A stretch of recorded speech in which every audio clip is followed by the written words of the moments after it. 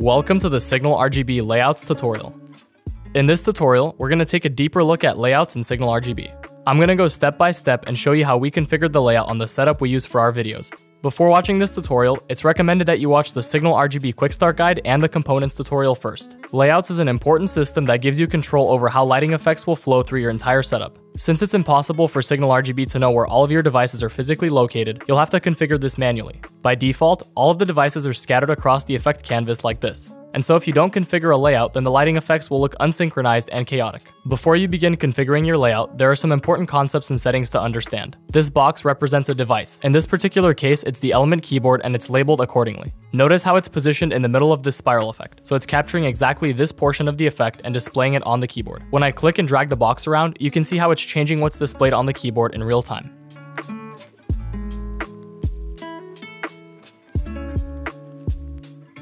The position can be fine-tuned using the X and Y sliders located here. The size of the box is very important and it can change the way an effect looks dramatically. In this example, the box is small and the rain effect appears massive on the keyboard. That's because the box is only capturing this tiny portion of the effect, so every raindrop covers a large portion of the keyboard as a result. When I increase the size using the slider located right here, you can see how it's capturing more of the effect, which means the raindrops show up smaller on the keyboard. Rotation is also an important function located here that is usually used for things like correcting RGB fans that are mounted on their side. Watch how rotating the keyboard makes the rain move in different directions.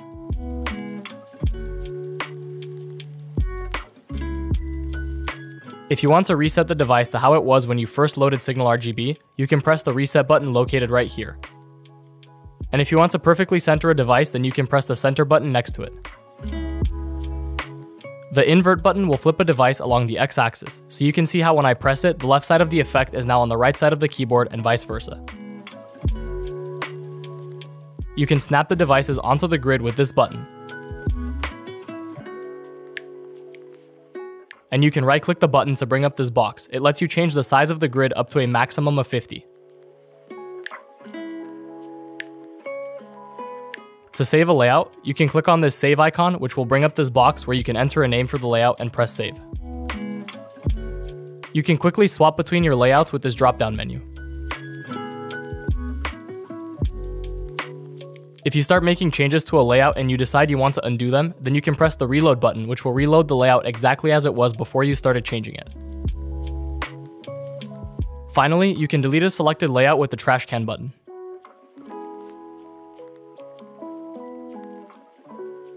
Now that I've covered all of this, let's get started. The first thing you'll want to do is load up the side-to-side effect. This effect is perfect because it moves up, down, left, and right repeatedly.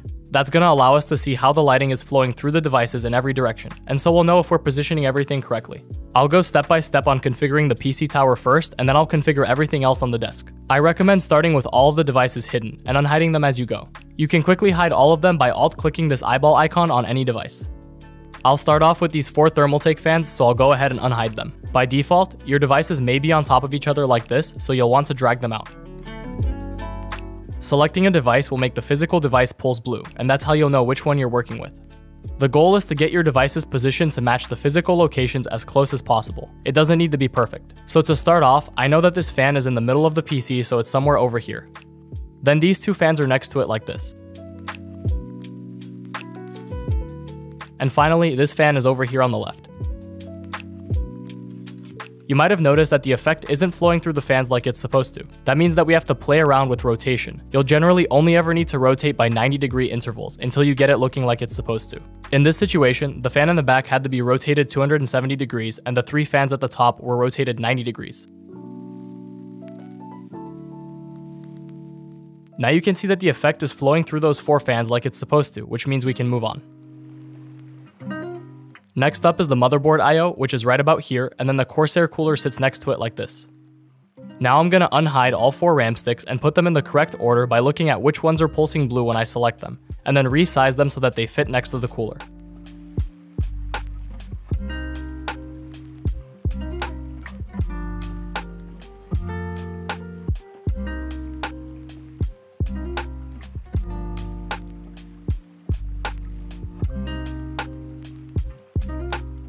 The effect is now flowing perfectly through the 4 fans, motherboard I/O, cooler, and RAM.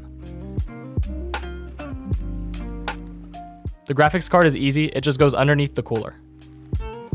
Next, I'll unhide the 3 Li and Li fans and arrange them in the correct order.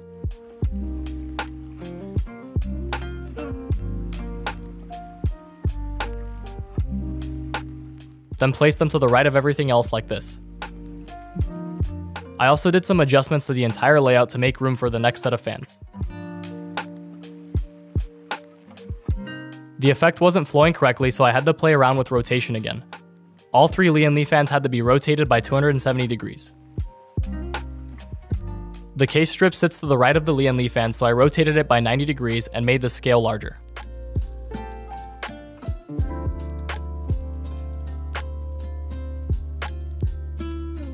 After watching the effect, I saw that the lighting was moving in the opposite direction on the strip, so I set the rotation to 270 degrees instead.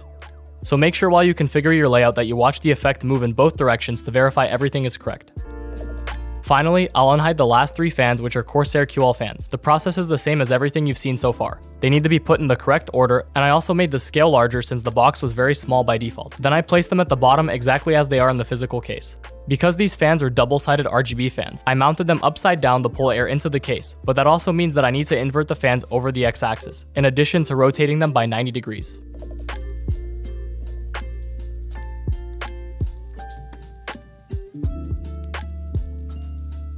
Now the layout for the PC tower is finally complete. The entire effect is flowing perfectly through all of the devices.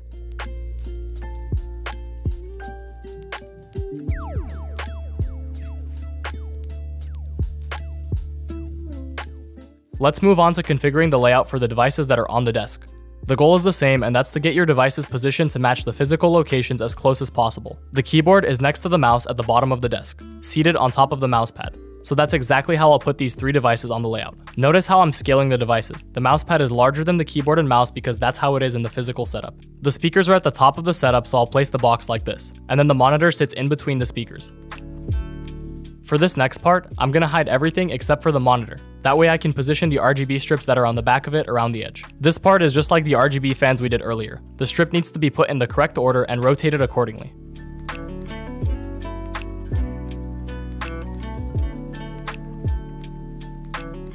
Now the desk layout is finished and the effect is flowing through all of the devices perfectly.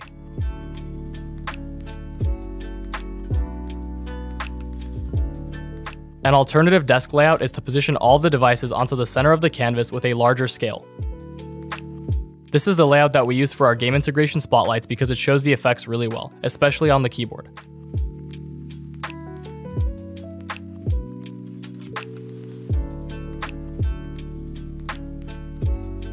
This centered layout also looks great with almost every effect in SignalRGB.